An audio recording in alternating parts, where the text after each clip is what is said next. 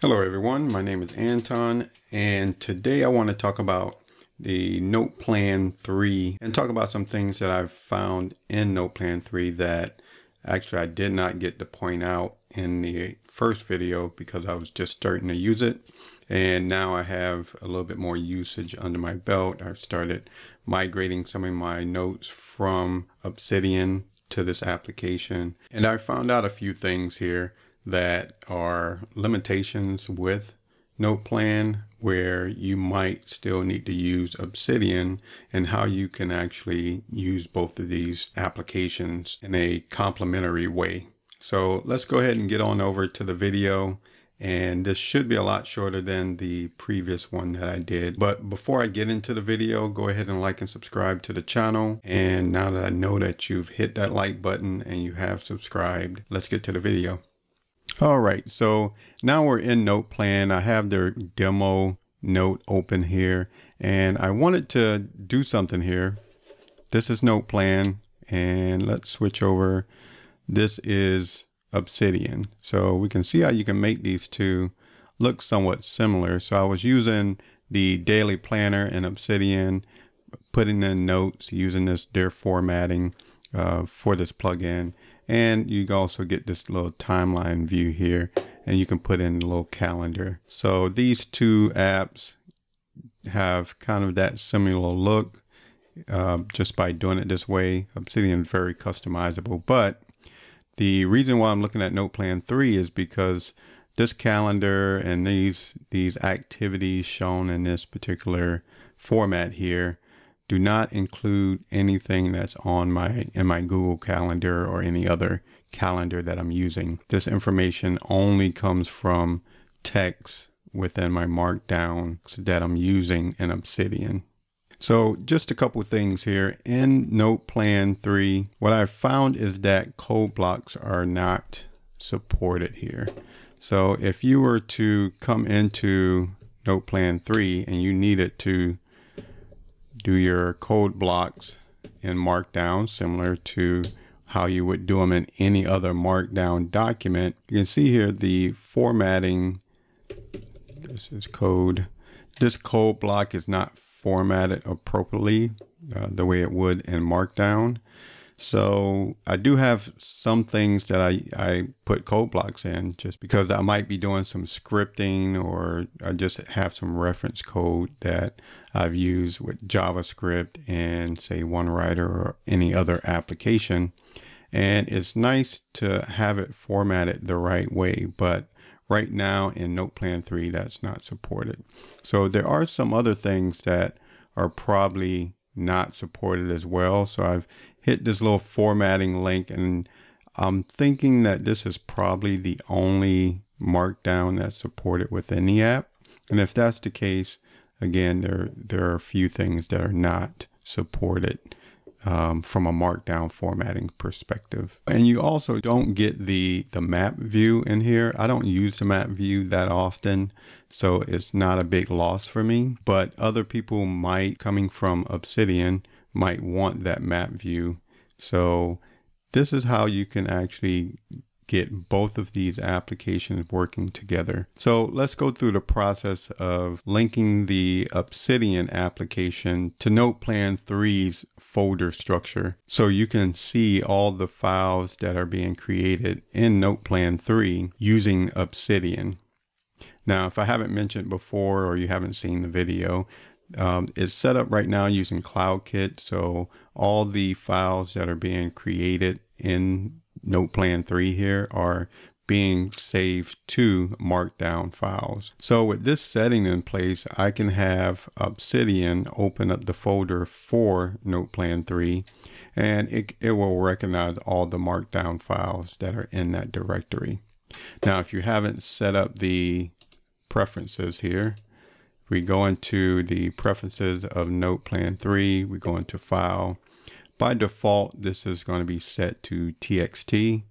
You can come in here and just change this to MD, hit apply. You can rename all the other notes. I've seen this process actually takes a long time for some reason, even after it's changed the file extension for all the notes that are in the directory. So what I've done is, if that process gets stuck, you just see the wheel churning on the process for renaming these notes. I'm not going to click it right now. Just go ahead and kill the app, close it, reopen it, make sure this setting is in place. Also, you may want to verify in the folder structure that all of your notes have been changed to the right extension that you're looking for. And the way we can get to that folder structure is go ahead and click on a note. We can go to those three dots and do show in folder. Now from here, if you have your settings set up appropriately on the Mac, you should be able to see the full path of where the NotePlan application folder directory is. And it should go all the way through on users, your username, library, containers, NotePlan 3, data, library, application support, co.noteplan.noteplan3, and then the notes folder. So the notes folder here is where all the notes will go. But when we set this up with Obsidian, I've set it up so that it goes to the top level folder here, the co.noteplan.3, because all of your daily notes get saved underneath calendar. So this is the folder directory that we're going to open in Obsidian and add as a vault. So if we go into Obsidian here, let's go ahead to vault. And what I have here is, we can see I've already done this particular process, but if I go ahead and close that out, what you do here is you go to open folder as vault.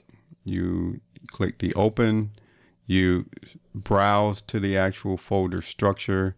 You will need to probably set it up so that you can get to your main, your root folder directory or your hard drive, and then go ahead down the tree using the path that was just called out. And as I mentioned, using the co.noteplan.noteplan3, you click open.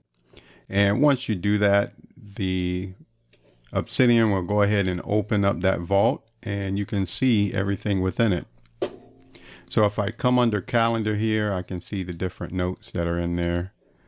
Everything comes over and just works out of the box. So if we come into this demo note here, we can see that all the things that were added in here from NotePlan 3 is recognizable. So I've not seen any issues as far as any formatting issues from NotePlan 3 to Obsidian. Now, it's more than likely what you're going to do is you're going to see a bit more. So like I've added in that code block, it now formats as a code block if I go into the preview. So you're going to get more, not less. So this is really nice. And if you go to some of the files here, I'll go into this imported file where I've brought over some of the notes that I've had in Obsidian. If we come in here, we should be able to, we can scroll through these. Maybe let me find one here that has something in it here. So I'll come in here, and so I do have some mermaid code here that would not be seen over in NotePlan, that I can come in here and I can still view this, even though I can start typing all this stuff out in NotePlan 3, come over here if I want to export it or view it. Now, the only issue with this is I was trying to get around not moving from one app to another app and not having complete functionality that I get from Obsidian from a markdown standpoint in NotePlan 3 will lend me to come back into Obsidian. It shouldn't happen too often, but it's still kind of one of those things where you have to go back and forth, and there is no one solution to kind of rule them all. Okay, so I hope that that was helpful for those coming from Obsidian that want to get into an application that does have the calendar features built into it. This is a good start. I think once the developer adds more of the markdown formatting into this application, this will be a lot better. And one other thing that's missing from this here that I forgot to mention are templates.